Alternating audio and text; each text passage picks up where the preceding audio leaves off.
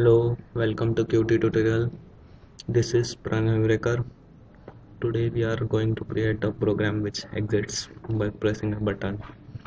Go to create project, GUI application, choose. I'm naming it as exit program.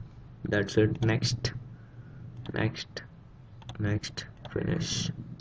Now project is open. Everything is set up for us. Have a look at header files. Source files main.cpp, main window.cpp, and a form main window.ui. We are going to code main window.ui.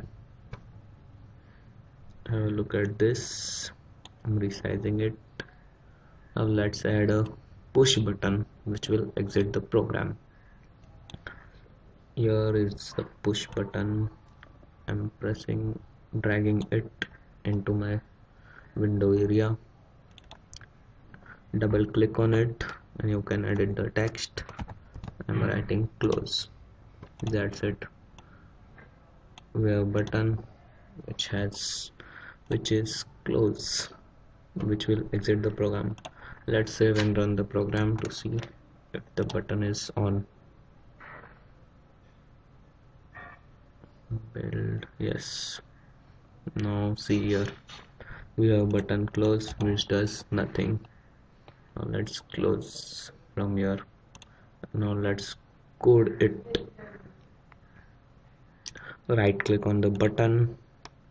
We can have options like change text, change object name, but now we are interested to go to the slot and write code for the close button to close the program. That's it. Go to slot. Will give a dialog. What is the signal? It is clicked. When we click it, it should close the window. Okay. When the button is clicked, we need to call close. Now let's type close. I don't think it will work. Let's see what happens. Run. Whoa, we have a window. Wow, it works. Again, run it for you. When we press the close button, it will close the window. Whoa, that's it. Today we have created a program that closes itself. That's it. Thank you for watching my video. I will come back with more tutorials. Thank you.